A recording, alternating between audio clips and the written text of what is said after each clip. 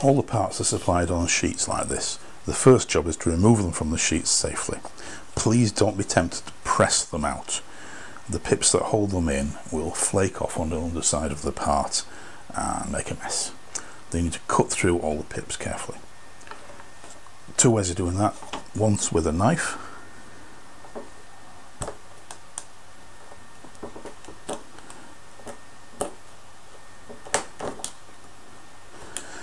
but possibly an easier way is with a small pair of clippers like this.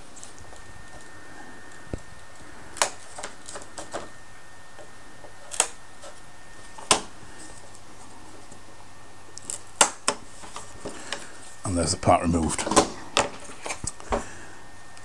Next you need to remove the remains of the pips. A sharp knife is the easiest way to get rid of the bulk of it.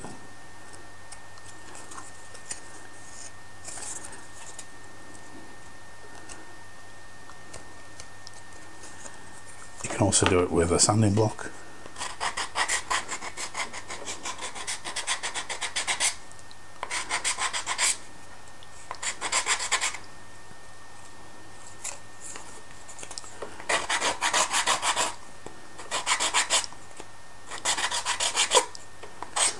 Whichever way you prefer.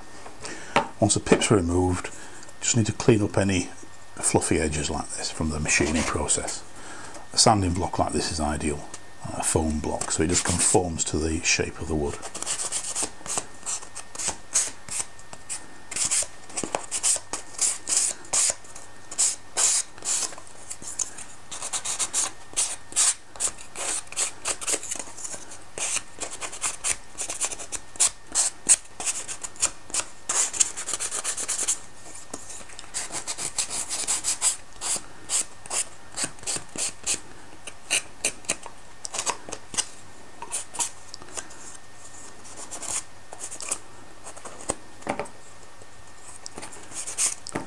And there we have a part. We start construction with a keel. It's made of 3 parts: central section, left thickener, right thickener. I place the left thickener on the centre section, line it up roughly, take one of these pegs, locate it into the hole, set the next peg, locate it in the other hole. These are a close fit so we can get accurate registration. Make sure it's all flat. Using a flat surface to build it on so we can get a straight keel. It's very important. The sheet of polythene just makes sure that we don't stick ourselves down to the surface. Take thin sino, hold the thickener down, make sure you're not twisting it that way, just holding it flat. Run thin sino along. Capillary action will take it in. Press it down firmly. Don't forget the pegs. Move along to the next section.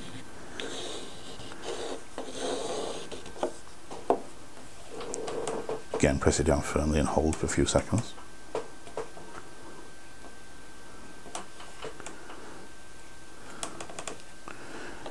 The next section.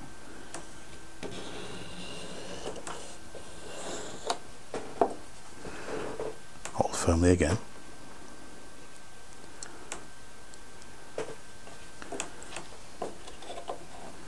And the bow.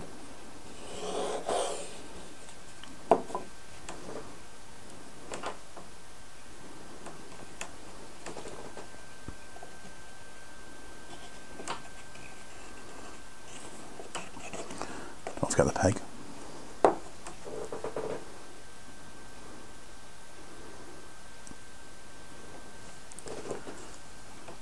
A little bit there as well.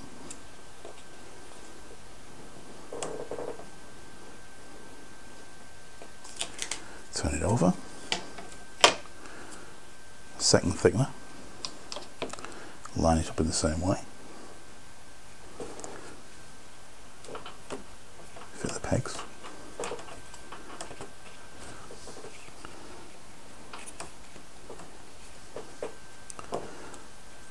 Just as before.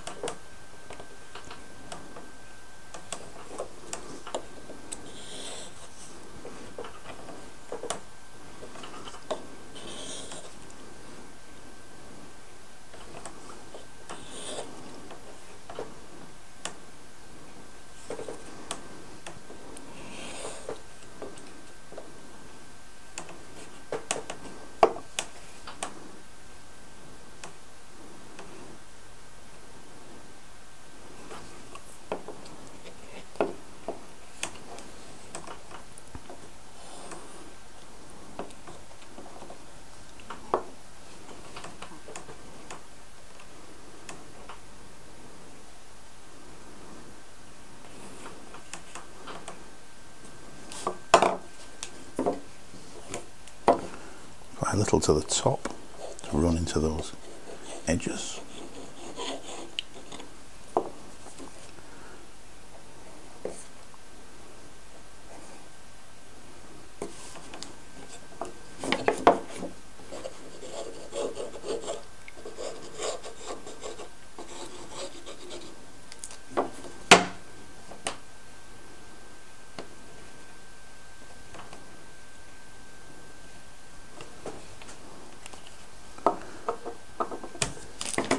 And leave it to set.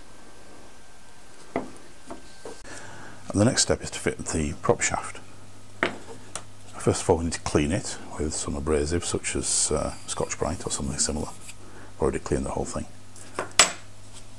Now we need to remove this little temporary piece that was just holding the keel together before we glued it together. Best tool for that is a razor saw. Can do it with a knife, but easier with a razor saw.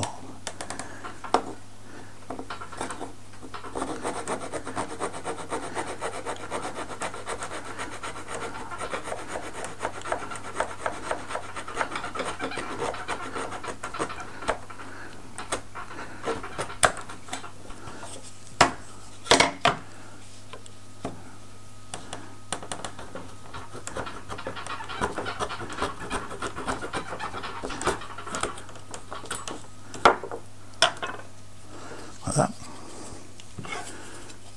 Clean up with a file.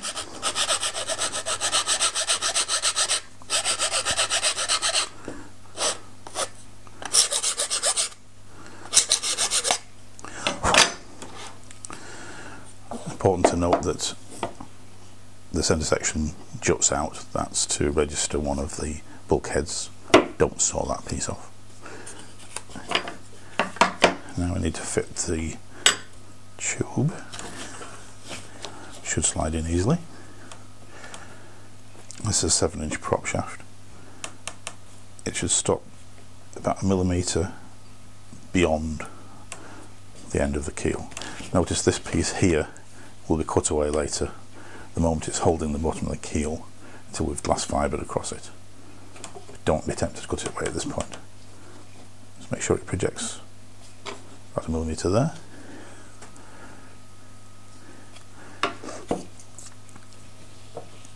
Now we're going to temporarily glue this in place. Make sure it's aligned so the prop shaft is jutting out on both sides approximately equally, and tack it in place for sino.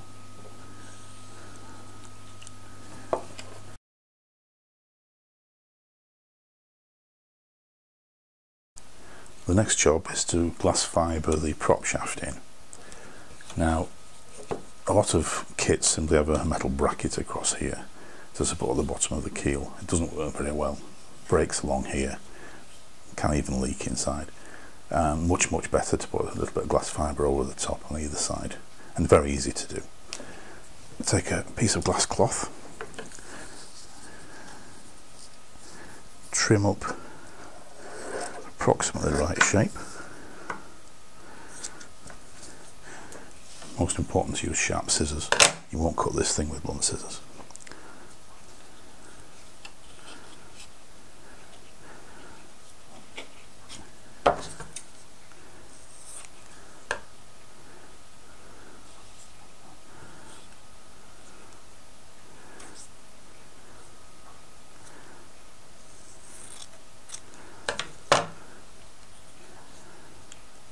You want a piece that will just bridge the prop shaft, but not going too far. There's no point in going any further. And you need 2, one for each side. Now, the best thing to use for this is a 2-part epoxy, and this is a particularly good one, Zap. Make sure it's a 30-minute epoxy. If you use anything quicker than that, you just make life very hard for yourself.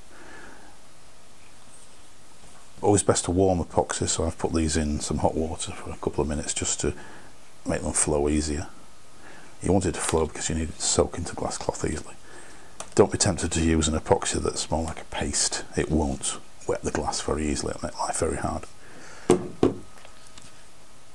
Mix it in a simple medicine cup.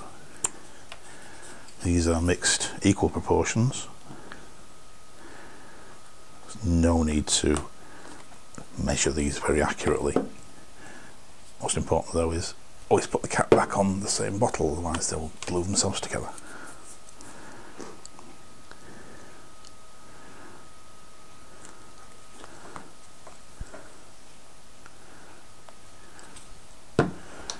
Lollipop stick by far the best thing to mix them with. Very important to mix it thoroughly, otherwise you'll end up sticky.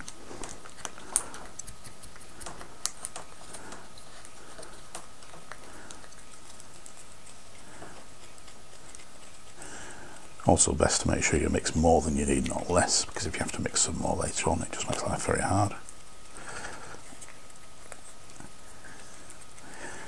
Even though it's called 30-minute epoxy, it will start to thicken much quicker than 30 minutes. And so if you try and mix another batch later, you'll have a job blending the two together.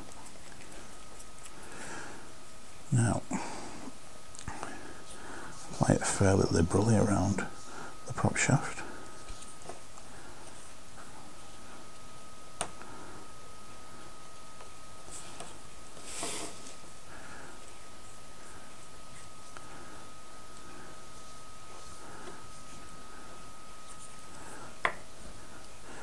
Apply a piece of glass.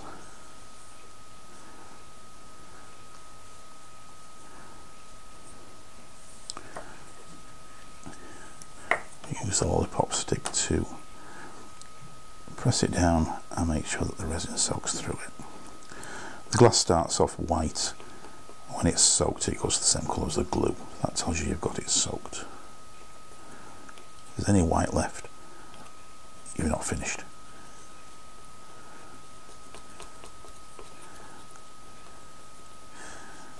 It's important to get into the corner there, because otherwise you'll get an air bubble going down there and it won't be very strong.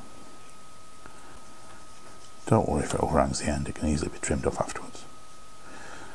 But do make sure you don't get a build-up of resin along that edge, because you want to keep that free, because that's where the lower skin fits like that, you see. Okay. I don't know if you can see, but there's no white there. Off that bit. There's no white there, and it's pressed into the corners, so it'll be strong. Do the other side. Exactly the same.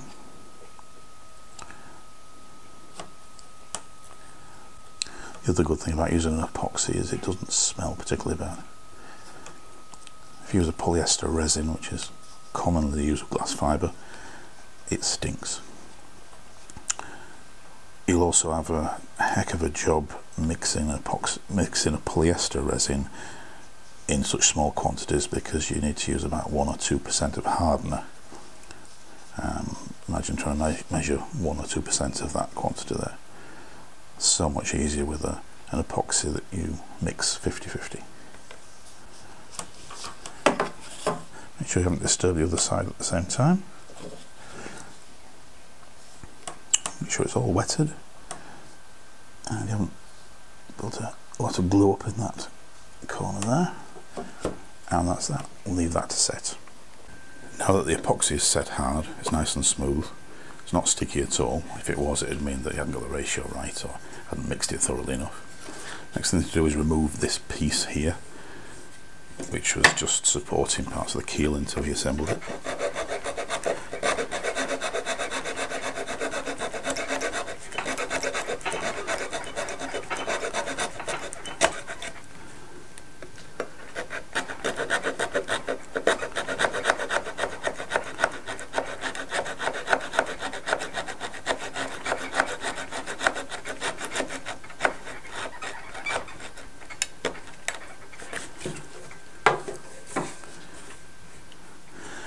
It's important not to remove this centre section, because this will form a register for the lower skin. So you're just removing this part.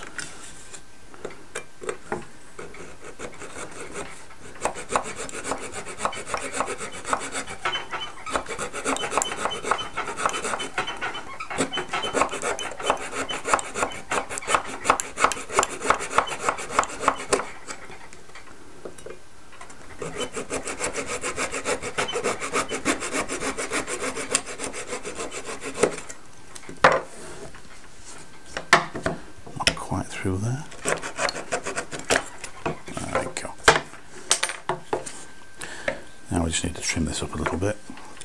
A knife or a file, whichever works easiest.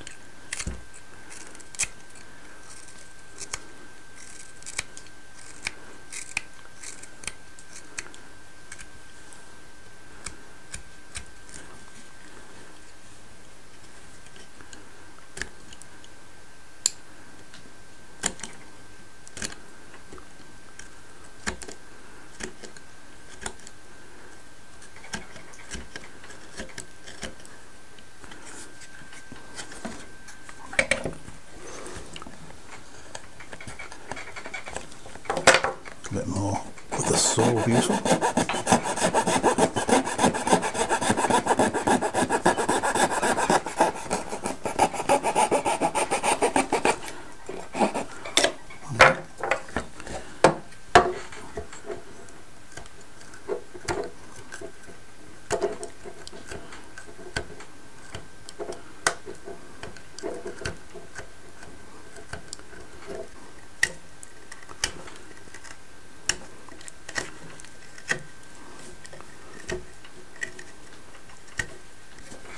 And you can remove any bits of glass fibre that just overhanging the edge. Just tidy it up.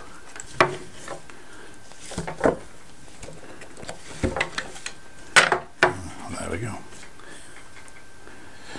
See, I've left this centre section. Well, now we can start assembling the bulkheads. This is bulkhead 1. Simply slots in place. Make sure you engage it fully in the bottom, pressing it down as you lift forward. Then comes the breast hook. It's marked port and starboard. It does matter which way up it is, because there's a piece machined out here to help align the skins. It fits in, locks the first bulkhead in place. We then take the second bulkhead,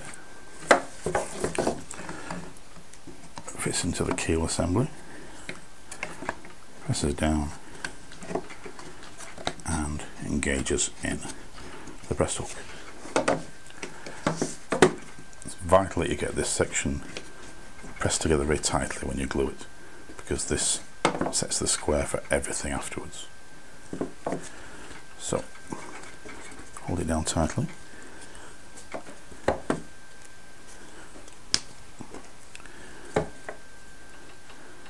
And let's start gluing it.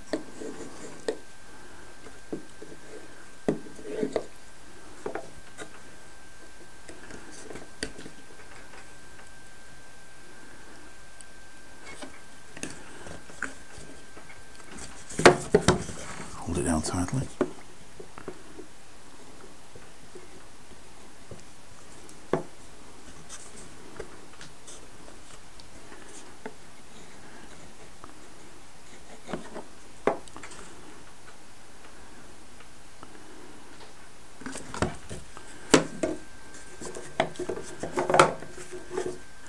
Pressing this bulkhead forward against the keel.